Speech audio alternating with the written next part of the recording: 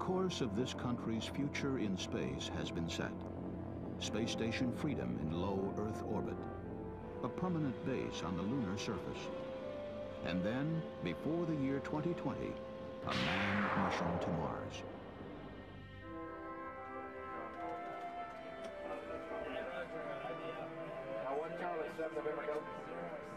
Among many challenges to be met in achieving these goals is an efficient, reliable way to provide spacefaring crews with fresh air, clean water, and nutritious food.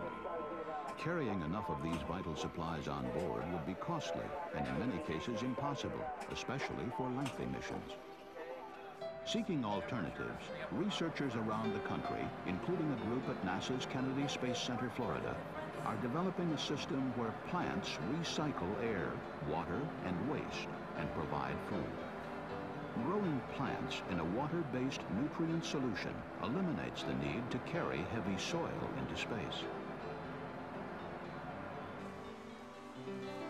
The work of Dr. Steve Schwarzkopf, an engineer at Lockheed in Sunnyvale, California, demonstrates how important it is to control the content of nutrient solutions.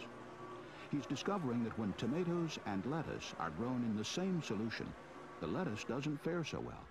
What we do not know yet is whether this effect is caused by the tomatoes putting out some kind of a chemical into the nutrient solution through the roots, or whether it might be due to the fact that they're taking up some nutrient that the lettuce needs and just not letting the lettuce get it. Researchers at NASA's Johnson Space Center in Houston are growing plants in soils similar to those on the lunar surface. Their test chamber allows them to work at reduced atmospheric pressures likely to be used in habitats on the Moon and Mars. The JSC team is also working to adapt physical chemical systems from the Apollo and Shuttle programs to recycle onboard breathing air.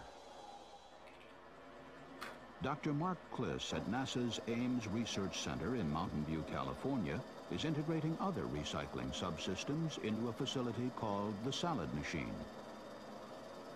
Air circulated through a growth chamber collects moisture released by leaves.